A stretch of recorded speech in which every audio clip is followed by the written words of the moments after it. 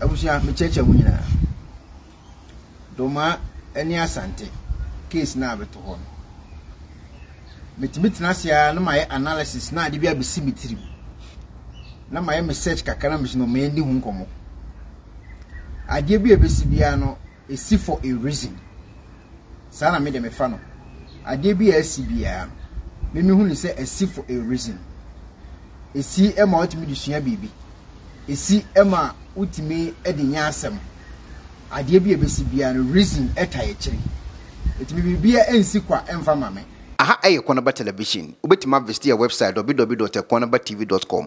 all the social media handles ni nyina Ekuonaba TV wo video bi interesting apese di hu nkomo number na gu screen so no ubetimi dia faso WhatsApp number ni aka ho asem opese ye wo interview so number na wo so no free ne fa topic na apese discuss no enso fa kan ho e be ye wo interview kama ne mo kwa kai so be subscribe to channel no mi adoma no so for notification yenko he video nemra bibi ebesi ebia o system no mu no me hu ni say adesua wo negative and positive enyina wo saade ni mesi yesua ade kitu abi wo ha me fada asem bi wo kan wo say opa abusua bi mu akone am se ma wonko mu a uwu eba ewo mu a automatically no oba akoka mu moja wo nti e kan abusua timi de wo fra nti asem a ye kan ye pa me so batuma no si bone me be so ma kire wade we so anu odi domafo atem we so anu odi asantefo atem atem na mood ni nyina no obi ayi na adwene frade ba akopi bi so especially domafo anase bonofo anase especially asantefo no so ma me nkire made bi sisi ai me di video bi to so me be se video ni nyina bosi video ni bosi a mo bibi ameka e de atwato mo he video wi mo he say video wi mini wow ni mu ma we no betimi do comment aba wow ni mu ma we no betimi do comment aba bebre shadan ni me obia aya me come ho kakra dan so ebre dru se wo ye bibi se dia untimi enye bibi ama ni ni wow ni mu ma no betimi do comment aba na ya kase a esi mani so na enti sa edan we si hai eye library eye enipa mu eniama papa e wo se yehu especially eye and generation youth no wa ni mu ma obetimi le comment aba me gina ha me gitumu pepre say education eni nwoma sua ya ade a edi akotene kase ewe ya brabo mu a ye wei omanya eni education eni enkyerɛkyerɛ no emankora no eni youth ni nyina sesa ekofa different culture enani ma bebra ba wiase a etwe enenkora no efiri wiase me pacho enipa wo kasai eye Dormaa hene ne yire ene e kasai Dormaa hene ne yire ono no kasai enti Dormaafo so wo hene no wo ho de ahema so wo ho hema na e kai ba ze nana yire na e kasai Dormaafo ehene nana ajiman badu ne wife nana yire enu kasai nana yire na e kasai ore munti niema bi diko tibia foforo enunti na medadwene se mene maboafo se enimonyam bia ba na wo se medi wo man animu a mesuma ye bibi de aboa mekunu se beya enwoma sua ebekọ anim na de edi mo wakotene eye ma de sua eduru ba bia nyame bo ema different nanso esai ye kochra ye niema bi ne yantitie bi nti amamre bi nti atwe ema no eniema akwachi nanso ye wo bi a ye wo abotre etete ema ye wo nimudie ebisu woye mu a onyame ehada de amaye special enu nti sebaya library bi besi ho na enkwa ye mema nko a na ye community library na ma nyina betimi awura mu no Sa omo kono mu bie book ni mu a omo besua bibi. Enu nti na me wa ha. Na de edi ekire so. Em say me call school of Dormaa. Na bra na me ye akora ketewa.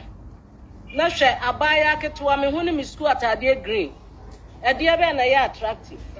Na bra me dru Dormaa no. Me be hia ma me bi. Ohima ahofadua bi. Ohima wonyi yi nipa mu. Ohima wonhwe ba bi a wonipa wo frɛ. Wode ne dosonko. Na first day na me hu ma me no. Ebra mani born so me na ne ko machi. Esansa na ho ofe no na esononko.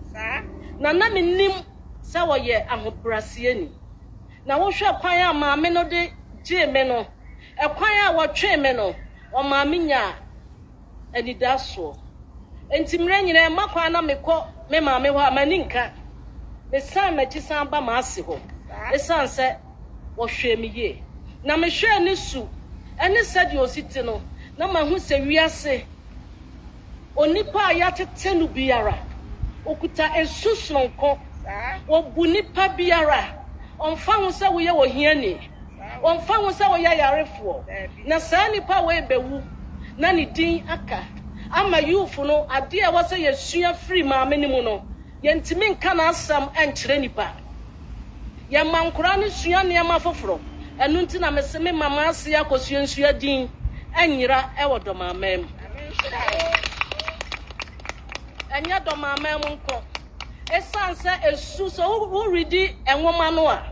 wo behu esu bi wom na minim se onipa bi o be redi no wobe fantitie bi afrim na obeka se wohema na otise mpo no hwa ne su a na odi manipa enu nti na matwere book no na nkoyese ye the library na besi ho ye besua enema bi ne agya wohema akosua nsua ho asem na asam ne ye beka ne bra bi beba ye be bo modern se ne books no beka akogu ba bi bebre esanse ade papa wo enwoma nim e wo se generation enti library yesi de ebusia for mami ntwa so ade konti am bo video we ene say mami a okase fe ne lady anan ajiman bedu na ajiman bedu Dormaa hene ne dofo no ne yire no ye mami no na hima emase na hima e be kan sa na nchema mbo na hima na e kase enti so ye Dormaa ni na ubie wa no kasa asantefo ma ye nkwasiafo a mami oda so yi wo hene Dormaa hene ne yire oya Asanteni ti asoma be kan ye o ubie wa no edi asantefo ma atemu a maami a oye Dormaa ehene Dormaa hene adana ajiman bedu ne dofo adomaafo mu hu ni se mo hema oya Asanteni it automatically what do him atem ade we na asi no yesi esua no mebire na di firim eno mebire na wasi esua firi sa ade ese me yeso se bi kura Dormaa hene atemdidie no ompe me yeso so ompe atemdidie me yeso na empese omedidi asantefo atem because na yiro ne ti Asanteni me yeso na mpe because na yiro ne ti Asanteni nti so wo so camera se me ye Dormaa ni na asantefo ma ye nkwasiafo a nana Dormaa hene yire oya Asanteni because Dormaa for the people asantefo what dey ohine na kura na ohine na amuna no ne yire Asanteni sa ko for so mu that time did you know mu didi no me hu ne say em say mu amunni bibia ye me hu ne say em say ya won say ya trend oh wo di atema no bi be hwe nti e na e bia wo di atem em say onima de krokro wo ka ho asem me ya so mu nima de krokro ka ho asem because Dormaa na Dormaa hene eyire ye fe lady anan ajiman bedu ono dasu oya Asanteni ndi za wo say asantefo ma ye nkwasiafo na wudi o matem a na Dormaa hene yire oya Asanteni masema mde ba ye nyina ni bedidi Ekuonaba ubetimi wa adwen ba eti atemde die no me ye sure say ubetimi amuntwa so emfa so bia amaso mamo at the end of the day enye hye famu bia ubetimi amuntwa so enkosi hye na da so na ajiman bedu ne dofo oya Asanteni ne yire Asanteni wo hema na wo hunu so wo de open na asempa oya se bia ore na afi makai wo wankasa fa kwa dwendwem bedidi papa bobo ase aha Ekuonaba television mesremu se mo like mo be share na mo mia adom nsama ye se na be Ekuonaba transepe oba life na mo hu pia. Hello ebusiafo, so pesifita asracha odofo de and then na fa ho kodom unique laser whitening. Unique laser whitening. Our toothpaste stronko a we dey twitwi osin a ema osin eye fita na eye fita no nso no na eyi enka bone bia ewo no mu bia any tea stain, coffee stain, smoking stain bia unique laser whitening product ebeyi ni nyina free so ama kama de oba ni say utu so na odi bi egu o brush do so na odi twitwi osin so nyina kama Uvia and who were num January when num sa into for unique laser whitening. I was 07999792330. Unique laser whitening or say Muni Sesso. Penifose bibio wi asenti ne da ne atopno na ne pabone fonti e wo se wo bambo hu hia na ne papa mu de Pro Technologies ana me kan fama wo ane Pro Technologies. We are specialized in both sales and installation of CCTV cameras. Yeton esa install CCTV cameras in the Sour Ghana and NASA brochure na ufi Ghana. Now beso CCTV camera installation. We need Pro Technologies and Nensa also. We use CCTV camera installation, electric fence, automated gate, access control, video doorbell, and intercom, and satellite TV, home theater. So upe biato, and wato, and pese be install ma. Pro Technologies and our software. Na shenenso. Say fidie nyina fra America brochimem enti send papam na opedia manwene ho na ne bo anso da form me cheye no the web brochimem ha ene branch e wo Ghana yenim obra wo bre enti sika fire nsem se fanya japade ma wo Ghana wo da